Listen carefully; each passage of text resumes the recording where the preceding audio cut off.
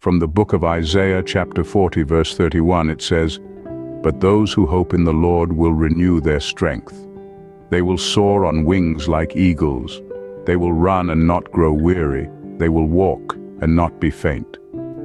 This verse is a powerful reminder that our strength and endurance come not from ourselves but from our faith in the Lord.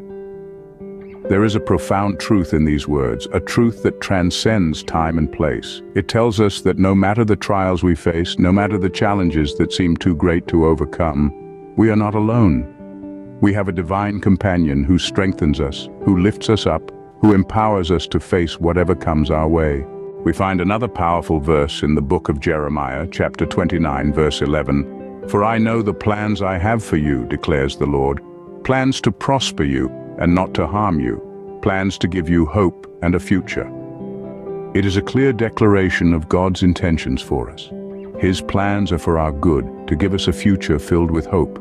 Even in the midst of our darkest hours, when the world seems against us, these words remind us that we are part of a grander design.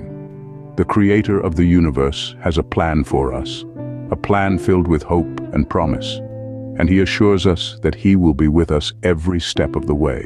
In the book of Matthew chapter 28 verse 20, Jesus says, "And surely I am with you always, to the very end of the age." This is a promise that we can hold on to. No matter where we go, no matter what we do, we are never alone. The Lord is with us, guiding us, comforting us, strengthening us.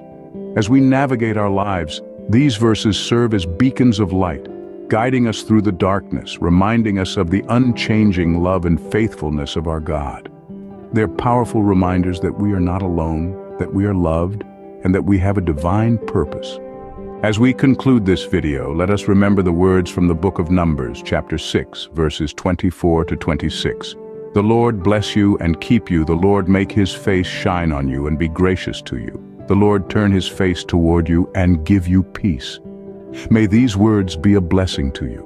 May the Lord's face shine upon you, and may His peace fill your heart and your life. May you be strengthened and encouraged, knowing that you are deeply loved and cherished by our Almighty God. Amen.